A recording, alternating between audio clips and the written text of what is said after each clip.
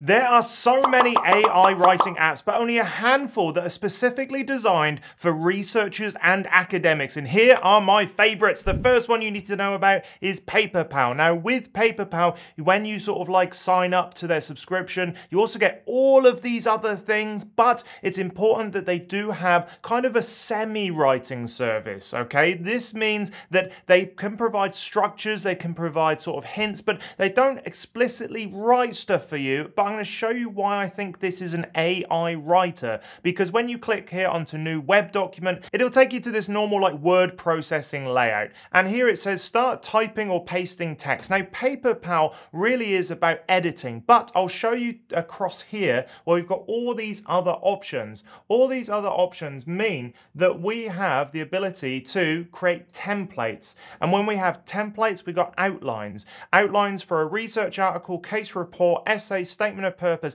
and this is where the AI writer component really helps academics. Look at all of the different things you can do here. So let's say I want to start a research article. I click up here, I say I want the introduction, and I'm in these areas, so I'm in physical sciences, and I want to say, okay, I want to start a research article about transparent electrodes. Okay, so two words. Let's see what it does with 2 words. Ensure that your text contains a minimum of 10 words. Okay, so that's what I really want. 8. Novel materials. There we are. Gotcha. So generate there. And so one thing I like about this is that it doesn't do all of the stuff for you. It's an important part of the writing process, which is the first step of creating a structure from which you can sort of like build upon. So here we are. This is all of the stuff that it sort of like said I should include in the introduction. So let's just write introduction here as a little placeholder. Donk. And then underneath, I'm going to say insert. So here we are. This is the introduction. So it's saying I need something like talking about how transparent electrodes have gained significant attention in recent years. Then the development of transparent electrodes is crucial for the advancement of OPV devices, flexible displays, blah, blah, blah, blah, blah. All of that stuff is really important. This is the structure that you should follow when writing an academic introduction. And you can see it's just given me, you know, little options to build upon. And so here it says, what are the properties and performance of transparent electrode materials used in OP devices and flexible displays? So here it's asking me, like, what is my actual research question, what my aim and objective is, and my hypothesis is at the end of that. So this is how I would use this as an AI writer. You can see we've got a load of other options as well. We've got case reports, essays, statement of purpose. We can brainstorm. So here it says, like, I need something. I don't know quite what I need. There's nothing more intimidating than like a blank page. So here we've got all of the brainstorming option. How can PaperPal help? Okay, or devices. There we go. Okay, so brainstorm. Now it's going to go away and it's going to brainstorm ideas for me. And here we are. This is where it's a great writing tool because it doesn't give you like the text. Because let's face it, we can all be a little bit lazy, and if it just spills out text, it's so easy just to copy and paste it across and be like, ooh, I'm done. You can even convince yourself that you're done, even though you know you should go through it, read it, put in citations, references, paraphrase it for your own work, all of that sort of stuff, but we don't because we're lazy. So here, this is sort of like not allowing you to cheat. So here we are. That's how we can use PaperPal as an AI writer for academia. We can also see we've got title, abstract, keywords, summary, study highlights, email, and also if you're emailing a particular journal, you've got all of the options down here. Absolutely love it. I would use this as a first port of call for creating the template that I would use to write any sort of like academic document and even emails to a journal. So that's PaperPal. What's next? You'll like it.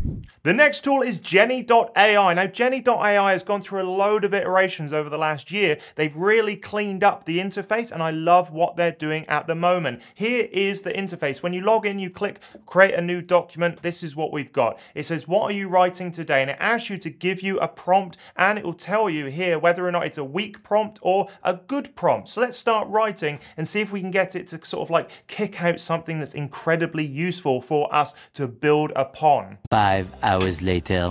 People. Okay, great prompt. Thanks, Jenny. Here we are, start writing. Literature review. The attractiveness of beards on YouTube. And here we are. This is where now Jenny sort of like starts to come into its own because it starts spilling out stuff and saying, do you want this? Do you want this? Do you want this? It can be a little bit overwhelming in my experience, but here we are. We can just accept that, and it's already given us a reference down here. And it is a really great way. There we are. Now it's given me more, and I can accept that. It's just a way of like putting you in the driver's seat by giving you options about what to include and what not to include. Once we sort of like have a look at this, there are loads of AI commands down here. We've got continue writing, write introduction, write conclusion, write opposing arguments, write more with more depth, and we've got AI chat. Now, one thing I would do over here, first of all, before I do anything, is ask AI chat that asks Jenny to generate an outline for me. Okay, here is the output. Here's everything I would want to put into this particular document. So I'm going to copy and paste it here, and then you can see I've then now got a structure. Introduction, A. And then I've got the role of YouTube in shaping beauty and grooming standards. And then I've got the sort of different sort of ways that I could structure it. So that A was meant to be there. Overview of the importance, and then saying B, the concept. So I like to sort of like just put this into bullet points that I can then build out on, which is just such a great way to start yourself thinking not only about the structure, but also how the story of a particular bit of academic writing will flow. You start broad and you get narrower and narrower. So the fact that this spills out information is really important, but getting, Ask Jenny to create a structure is just as important in those early stages. And you can see I've already now got a structure that I can build upon. Continue writing. Jenny is writing. There we are. Here we go. So, it's going. It's going. So with the settings, you do have the ability to turn it into a tool so that you are working at your best. I would probably initially turn off autocomplete and just work on that broader structure and then putting in my own words and then using AI commands to get all of the different sort of like enrichments to my text, and then also using the cite option. This cite option is really great because it means that you don't have to go to something like SciSpace or anything like that to oh, no, that's not what I want. Perception of beers in different culture. Now it's saying State University of New York, learning how to apply lipstick and set their hair in curlers from their mothers. What most boys grew up learning. Okay, well, that's kind of on track, but not quite. So you can add citations, you can do stuff that just makes writing so much easier and, dare I say it, almost fun. Another tool you should know about is YOMU. YOMU AI is very much like Jenny.AI. Here we can create a new document, and here's it's slightly different, and it does ask you to create a structure as you are sort of like setting up your document, which I really like. Oh, why can't I spell today? Okay, there we are. And then I've got outline and ideas. Yes, that's exactly what I want. Oh, I can only click one. What do I want? What do I want? Oh, an outline.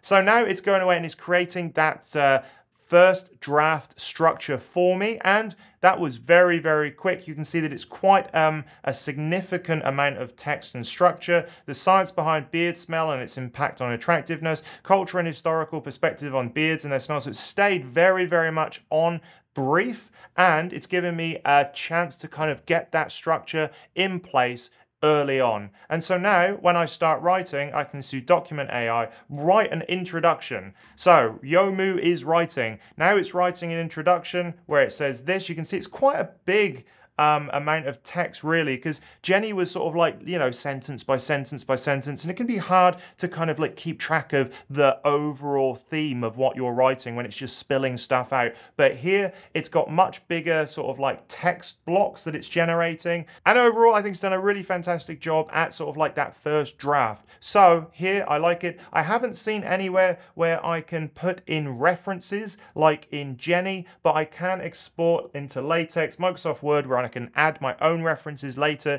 using Zotero or Mendeley or something like that. And you have got all of the different kind of options for sharing, saving, and creating a custom style. So overall, this is a great tool if you just want to sort of like get that first draft out of the way, and then you can work on refining it with other tools a little bit after.